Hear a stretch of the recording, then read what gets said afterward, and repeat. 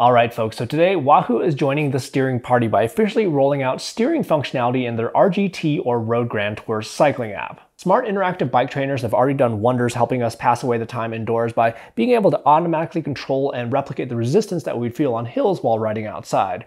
Then we have accessories like the KICKR Climb, which add yet another interactive element where this can actually change the angle of your bike, which can replicate how we'd actually be positioned on some of those climbs. But to add even more interactivity, then we have steering within those games, which can be both a fun thing to keep you engaged, but there's also other benefits like drafting and finding the best lines while racing. Now, along with the actual steering functionality that they're releasing in RGT today, they're also releasing it in conjunction with a hardware accessory called the KICKR Steer. And this basically just attaches to your bars where you can use the RGT remote app for steering on your smartphone when paired with the RGT game itself running on a PC or tablet. But another option I found though is that if you're just using your smartphone to run RGT and you aren't using a PC or tablet, the RGT app itself on your smartphone even has the steering functionality built right in where it's using the sensors on your smartphone. And then yet another option is that if you have a KICKR bike, you can actually use the buttons in the cockpit to do the steering. But I actually also found that you can use your iPad itself by literally tilting it if you want. So you can actually get a taste of all this steering functionality without necessarily having to get this accessory first. But the accessory certainly does provide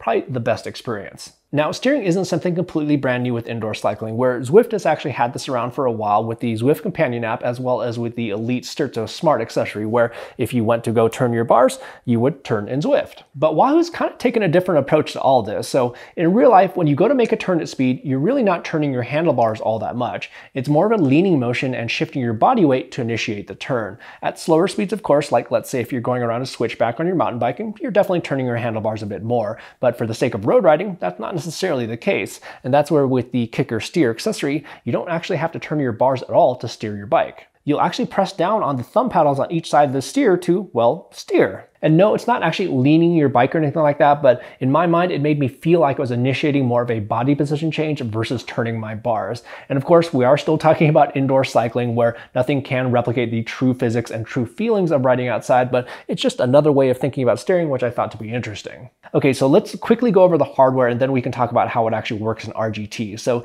this is basically a cradle for your smartphone, and then sticking out on each side are these adjustable paddles where you can position them to your liking so you can easily use them whenever you're riding. And what I found is that I sort of like them a little bit more to the front, closer to my hoods, where they're easy to reach while on the hoods or even the tops, but it's still out of the way when I'm not using them. And then you'll also notice that they have the paddles on the underside where you can actually pull and steer from the drops. And in terms of how it mounts, I thought this was actually pretty smart. So it mounts using an included element bike computer mount, but this is no normal mount. It's this super beefy aluminum mount, which is a lot more robust, and there's no risk of breaking it if you get a little bit too saucy when trying to turn. And all it does is just simply attaches by just sliding it on, and it clicks into place, and that's it. It's ready to go. And then when you go to take your bike off the trainer to ride it outside, or if you just don't want to use it, it just simply detaches with this quick release clip. Oh, and lastly, when you're not using the steer, they have this little GoPro mount that goes in its place. And for a couple other nice features, they not only include the Allen wrenches needed for installation, but the Allen wrenches actually neatly stow away underneath. And one more neat thing is that they even include a Garmin-compatible quarter-turn mount in addition to the element mount. And for how the steering works from a physical standpoint, when you press down on either side of the paddles, it rocks back and forth on this center mount in the middle of the unit. And for how this works best with RGT, you'll want to use the RGT remote app on your smartphone, and this basically just automatically pairs with RGT on your tablet or computer if you're on the same network. And there's a steering menu option over here on the left of the screen. And then on the steering screen, it shows a few options. So at the bottom here, it shows if you're actually initiating a turn, and then above it, you have some other options like being able to adjust the sensitivity of the steering. But you can also turn the tilt option completely off if you'd like. And at that point, you can just simply use the left and right arrows on the screen if you'd like to steer. But for the most real experience, the tilt controls are kind of where it's at. But this does bring up a good point. So you don't technically need the KICKR Steer to do steering in RGT. If you have a phone mount for your bars, you could simply just use the arrows on the RGT remote app to move left or right. And then in addition, if you have a KICKR bike, you can use the buttons on the controls to steer. And if you're using RGT on a computer, you can use the keyboard. But what I found too is that I was even able to tilt my iPad without even using the RGT remote app itself, and that even worked for steering. And of course, just because I wonder about such things, it even worked just placing my iPad on top of the KICKR Steer. Absolutely, positively not the intended use, and this is definitely one of those do not try this at home things. I kind of tried these things out, so you don't have to.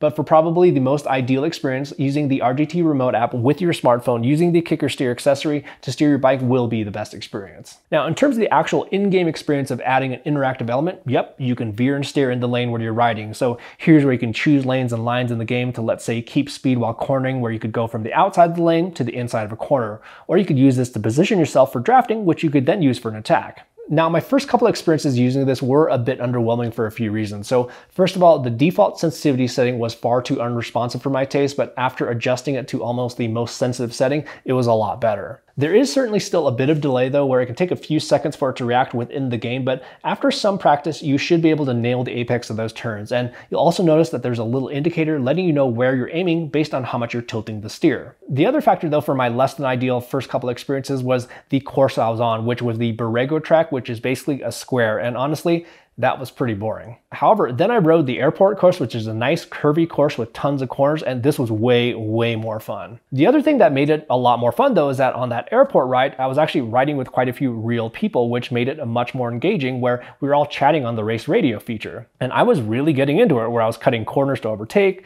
I was able to draft, which saved me some watts, and I was able to weave in and out of folks. It was really fun with all those people. The challenge, of course, though, is that there's not that many people riding on RGT at one given time, so to take full advantage of the steering experience, you really need to have a lot of folks on there to have the most fun. Now, when it comes to drafting, if you're using the steering functionality, if you come up behind someone and stay there, even if you're pushing out more watts than the person in front of you, you will actually have to manually steer around them. But they've sort of thought of this too, where if you stop steering for 2 minutes, it kind of goes into an auto mode where it has automatic avoidance, where your avatar automatically passes them. But again, if you're manually steering, you do actually need to steer around the person in front of you to pass them if you're right on their back wheel. So the KICKR Steer all on its own runs $99.99 in the US, and they also have a KICKR Steer plus Wahoo X subscription bundle for a year for $199, so you basically save $50 for the year. And then they also have a special limited time offer for existing Wahoo X subscribers for a little bit of a discount. But for the actual experience, I think it may depend on what you're looking for. For me, I like the experience of using the paddles to initiate a turn versus turning the bars. No, it's not leaning your bike or anything like that, but it just feels a little bit more natural and intuitive to me. But I do think some work needs to be done in terms of the responsiveness from the RGT remote app to the RGT game, where the delay does detract from the experience a little bit. And although this kind of, well, it actually is a rather big thing that's hanging off the front of your bars, I do have to give them credit for thinking about how to quickly detach it if you want to ride outside, or if you just don't want to necessarily use it that day. In addition to the fact that they also do include a Garmin quarter turn mount for those of us who use Garmin bike computers, but it also works for Wahoo computers as well. The KICKR Steer hardware accessory really does provide the most ideal experience if you want to use the steering functionality within RGT, but like I was mentioning earlier, you can very well try it out with the on-screen arrows, the buttons on your KICKR bike, or even just leaning your iPad or smartphone if you'd like, just to at least give it a whirl to get an idea of the experience. Oh, and for one more thing that Wahoo's rolling out today, they're also rolling out a KICKR Race Mode feature. So this will allow you to broadcast your power data 10 times faster. So instead of broadcasting your data just once per second, that's now bumped up to 10 times per second. So this is going to be especially useful in race scenarios where you're going to get nearly instantaneous feedback within the game that supports the Wi-Fi or direct connect hardwire connection. But just note again that you do have to have a KICKR bike trainer or a KICKR bike that has either Wi-Fi or the direct connect hardware accessory. Anyhow, that's everything new with Wahoo's new steering functionality in RGT, the KICKR Steer accessory, as well as the new KICKR Race Mode. And if you have any questions about anything that I didn't cover in this video, make sure to leave those in the comment section down below. And if you found the information in this video useful, do me a favor and just quickly hit that like button, and also subscribe to the channel for plenty more videos that are coming soon. Thanks so much for watching, happy riding, and we will see you in the next video.